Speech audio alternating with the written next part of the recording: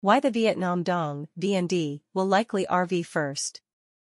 T's no secret that the now 10-nation BRICS alliance will formally take serious measures to create and launch a gold-backed trade currency this year. As of this week, Russian President Vladimir Putin assumed leadership of the BRICS alliance for 1 year. Putin and the Russian Finance Ministry prepared and submitted proposals for a gold-backed trade currency ahead of the BRICS annual summit in 2023. However, India was formally opposed consideration and China was reluctant as well.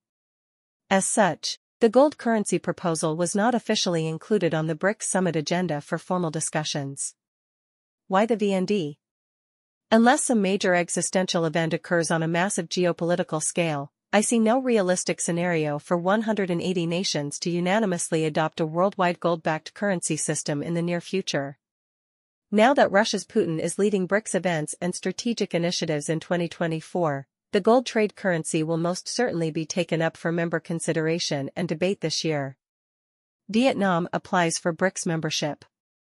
In 2023, Vietnam, along with 14 other nations, formally applied for BRICS membership and their application has been officially accepted for consideration.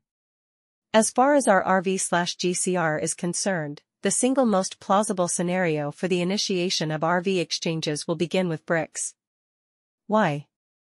Because unless some major existential event occurs on a massive geopolitical scale, I see no realistic scenario for all 180 nations on the planet to unanimously adopt a worldwide gold/asset-backed currency system in the near future. As much as I'd like to believe in the mythical Nesra/Gasara tenets being adopted worldwide, much less by the United States, there are serious questions as to the validity, or even the existence of the fabled Nesra program.